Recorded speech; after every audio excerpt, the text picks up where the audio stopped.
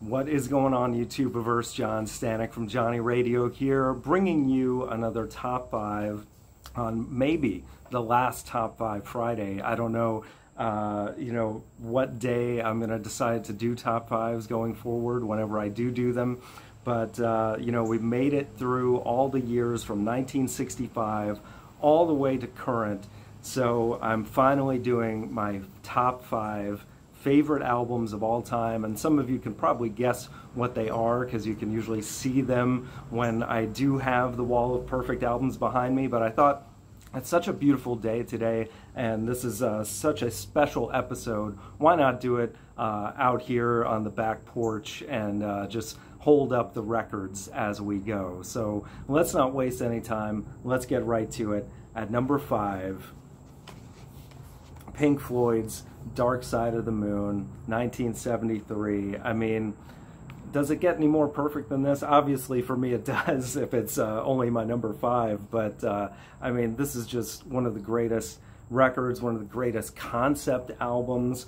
Roger Waters, David Gilmour, everybody just at the peak of their powers on this record, from time to money, and, the themes of the album just about life and the life that we're living in, and still this holds up as just all these themes of money, time, religion, war, and how we treat one another, like the great song Us and Them, closing with the amazing Brain Damage. I mean, I could go on and on about this album. I know I have. I've done a review of all these albums you can check out on the channel at your leisure.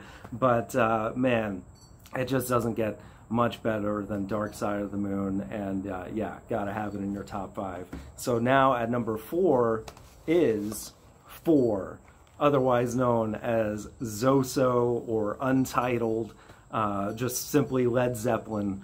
I tend to think of it as Led Zeppelin 4 since, their first albums were 1, 2, 3.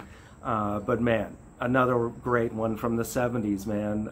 Just the 70s had the best rock music of all time, in my opinion. And I mean, come on, all 8 tracks on here, totally solid, from Black Dog all the way through to When the Levee Breaks, which is just, one of the most amazing sounding songs ever.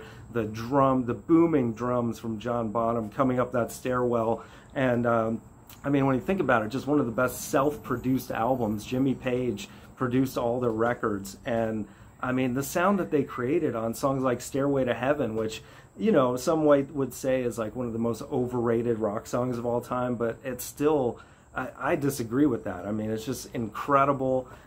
Misty Mountain Hop, I mean, Going to California, every single song has something to offer, and yeah, just freaking brilliant, man. And that's just my number 4. So now at number 3, we're moving into the 90s, and Achtung Baby by U2 from 1991.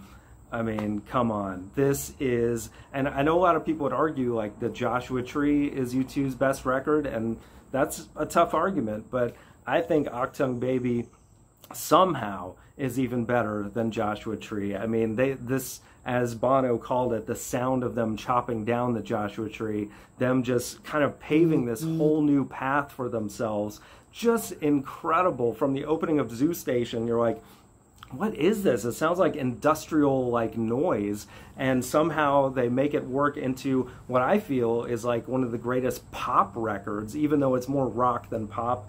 But I mean, Mysterious Ways, man, just one of the greatest sing-along tracks. That's the song that got me into them. And then One is the song that made me a fan for life. One is actually my favorite song of all time. So of course, this is going to be in my top 5, but there's not a weak track on here. Desert Island Disc, if there ever was one. I absolutely love this album. Probably the album that I've listened to the most in my whole life, if I'm being honest, and that's just my number 3. So now at number 2, you knew I was going to have the Beatles on here. Abbey Road from 1969. Talk about a perfect masterpiece. I mean, every single song, and then how they notch it up to do this whole medley on side B, where they do all these songs that flow in and out of one another. Beautiful and magical. When he says, "Oh, that magic feeling" on "You Never Give Me Your Money." I feel like that sums up the vibe of this album. I mean, "Come Together," one of the greatest opening tracks. Then you got "Something" by George Harrison, one of his greatest contributions to this band. And George is my favorite Beatle, by the way, like just for the spirituality that he brings to the band, and just some of their greatest ballads like this and "Here Comes the Sun," two of his greatest outings on one album. Even Ringo's "Octopus's Garden" is a great track and one that's really fun to listen to. Paul, of course, with "Oh Darling," shredding those vocal cords, and then John coming right around and doing "I Want You, She's So Heavy," shredding his vocals, and then they never sounded heavier on that track. Like, there's everything that you can love about the Beatles on this one album, and yeah, one that never gets old. Just absolutely amazing. And like, this is the one that got me really into them as far as listening to their whole discography and kind of working backwards. And if you're new to the Beatles, I kind of suggest going that way, but absolutely amazing. And now my number one, which is never anyone else's number one, but I don't care, because blues is my favorite genre of music. If I had a gun to my head and I had to pick one, and I was always on the lookout for like the greatest blues album, because so many blues records are like, you know, by the time you get to that, like midway through the record, it feels very samey, and it's like, okay, you hear one, you hear them all. But this record, man, from start to finish is fantastic. It's the Paul Butterfield Blues Band self-titled debut album from 1965, and just every single track on here, from "Born to Chicago" all the way through, is just, and it's such, there's a song on here also called "Blues with a Feeling," and I feel that's a perfect way to sum up this album, because a lot of blues is on the slower end, and they do have some mid-tempo things, but most of the stuff is up-tempo stuff on here. I mean, just "Shake Your Money Maker," which of course the Black Crowes named an album after that song, just incredible. And "Thank You, Mr. Poobah," like even the instrumentals on here are great. Of course, "I Got My Mojo Working" is a really fun track, and you know, some of these are of course written by some older of the blues guard, but it feels like, especially how, you know, half of the people that were playing on this record were white, half were black. You know, one of the first truly like integrated rock albums of the 60s. It just feels really special in that way, and what they conjure up together is beautiful. And Mike Bloomfield, man, one of the most underrated lead guitarists of all time, just with blistering solo after solo on this record. It is incredible, and that is why it's my number one. If you haven't heard it, I highly, highly recommend it, especially if you liked all the other records that I've talked about leading up to this one. And if you love the blues, you're going to love it. But that is my top 5, guys. I hope you enjoyed this special video. We're going to have so much more coming on the channel, more top 5s, you know, more album reviews, top 50s that are going to be interactive, so be on the lookout for that.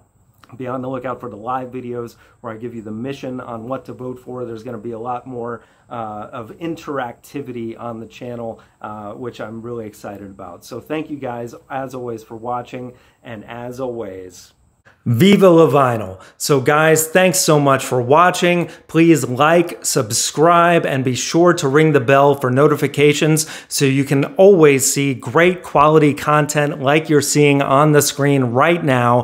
Thank you so much for supporting Johnny Radio, and I'll see you soon.